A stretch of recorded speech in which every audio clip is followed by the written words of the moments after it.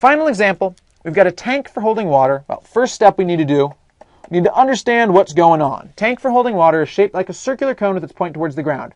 What does that look like? Oh, yeah, I've got a, okay, yeah. So you draw something circular and then it comes to a point like a cone. Cool, makes sense. The tank is 10 feet tall and has a diameter of 6 feet at its top. So let's put that into this. So it's 10 feet tall and has a diameter that is 6 feet across. So 6 feet across. What is the volume when the tank is full? And then we've got a second part, what is the volume when the water is only 5 feet deep? So let's just start off by breaking it here and we'll answer what is the volume in the tank when it is full. So our first thing makes sense. We've got this cone full of water. We fill it up to the top. How much water is going to be in it? So second part, second idea, we want to get what we need to know here. So it seems like it'd be useful to talk about the height, right? Well, we actually know what the height is. So height, h will equal the height of the cone. And let's say d equals, we were told the diameter, so let's say the diameter. Even though these are really just going to be values, we can talk about them as if they're like that. And that seems like everything we need to know right now. So let's go and let's see, do we have a good way to relate these two things together? How can we relate the height and diameter of a cone to its volume? So we might go, well, how do I get volume of a cone? I've learned this before. They told me in geometry. Right, it's this. We remember the formula. Or maybe we don't remember the formula. Like, well, I know I've been told it. So if you've been told it, it's out there on the internet, right? Or it's in a math book. Just either crack open a math book or do a quick web search and you'll be able to find it really quickly.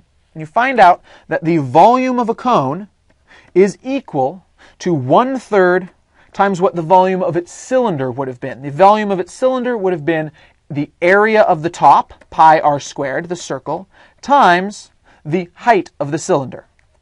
Okay, now at this point we go, wait a second, we are talking about volume. We want to know what volume is, right? So volume equals question mark. That's what we're really searching for. But did we have r show up before? No, we didn't have r show up before. So let's make a new one. R equals radius, right? So we were told some stuff here. We were told the diameter is 6 feet. So how does a radius connect to that? Well, we go, oh, right, diameter is just double the radius. Radius is half the diameter. So r equals 3, right? Halfway would just be, if the whole thing is 6, then halfway is going to be 3. So r equals 3. Our h equals, our height was 10 feet tall.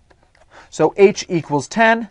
Now we've got only one unknown left in this equation here. V equals 1/3 times pi r squared times height. We know what the radius is. We know what the height is. Pi is just some number. 1/3 is just some number. So the only thing we're looking for is volume. Real easy. We just plug our numbers in at this point. So fourth step, just solving it. Our volume is equal to plugging in the values. 1/3 times pi times 3 squared times 10.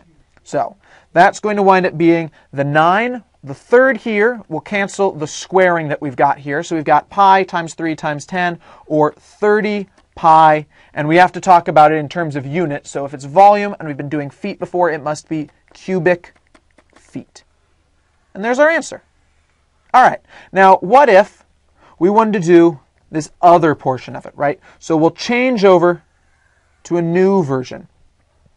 Now it's nice because it's going to follow a lot of parallel ideas, so we can just use what we've already figured out. So instead of being 10 feet tall, it's only 5 feet tall, right? So the water really only comes up to here. Now if that's the case, if the diameter is 6 up here, is the diameter going to be the same down here?